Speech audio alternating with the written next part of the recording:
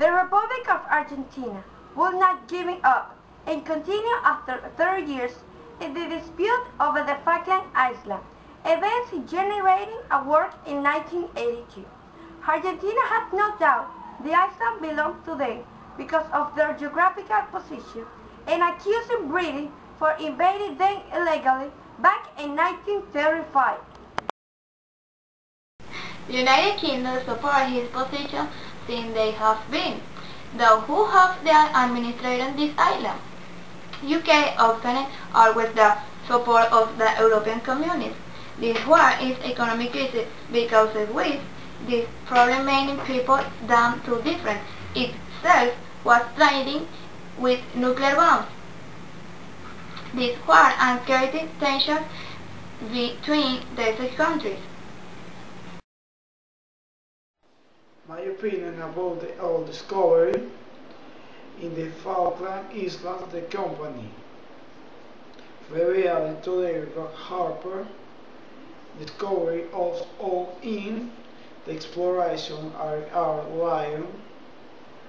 I do not know if this finding will be cleared for commercial or economic, but my profitable this discovery was in the north basin in the Falkland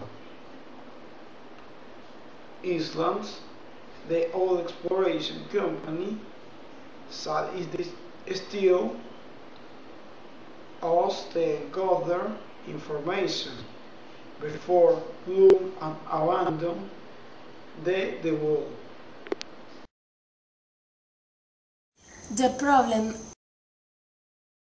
about the Islas Malvinas started in the wake of a general named Leopoldo Galtieri, who assumed the presidency of Argentina. Galtieri proclaimed a war against United Kingdom in his desperate attempt to divert the attention of the precarious political and economic situation existed in the country. The Islas Malvinas were looking like the salvation in order to shape the country. So, in March was carried out the Operation Rosario to take possession of them by force. It sometimes comes to happen over the territorial issues of the Falkland Islands.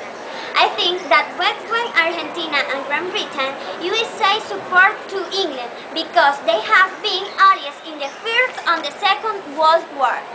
If this happens, Argentina's economy will diminish as export to the United States will not continue because there is no support, there is no agreement. Besides, Obama has not wanted to be involved into the issues as they have many problems in international level. The first thing to know is that this case is being discussed by the ANS as well as Argentina and the United Kingdom are also subscribed to the ANS. Therefore, this organization international will serve as an arbitrator by the Special Committee of the United Nations, according to Argentina's request that decolonize to the Falkland Islands for many years, has been under the regime of the United Kingdom.